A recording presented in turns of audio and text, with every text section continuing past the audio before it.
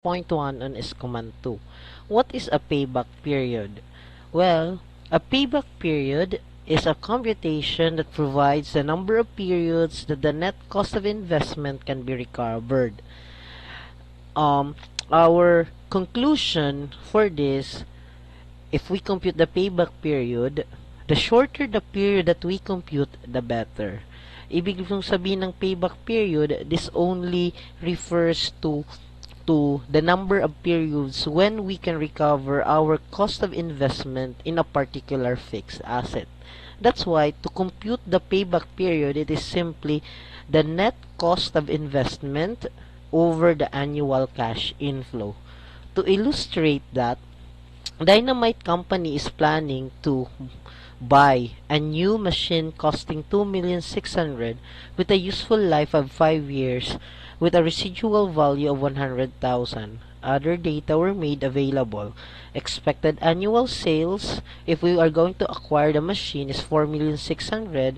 Then annual out-pocket costs of 2,450,000, income tax rate of 40%, and working capital of 500,000.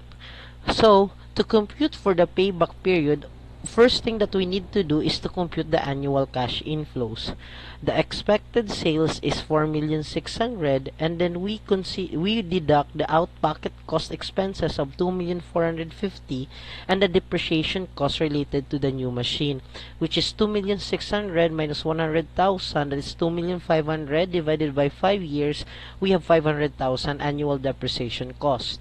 So we can now determine the income before tax of 1,650,000, then multiply 40% to 1,650,000 to determine the income tax liability or expense, which is 660,000. Our accounting income or income after tax would be 990. Considering that we are going to determine the annual cash inflows, we need to add back the non-cash expense, which is the depreciation expense in this matter, to determine the annual cash inflow. So the annual cash inflow related to the machine is 1,490,000.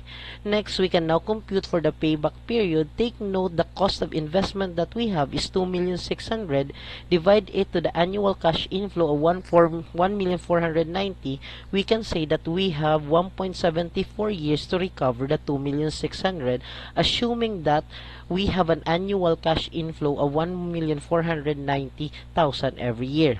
Therefore, the cost of investment for the new machine can be recovered for 1 year and more or less 8 months. That is 0.74 times 12 months. So, ganun lang po kasimple ang payback period. Hopefully, you understand how to compute the payback period using this presentation. Thank you and God bless po sa ating lahat.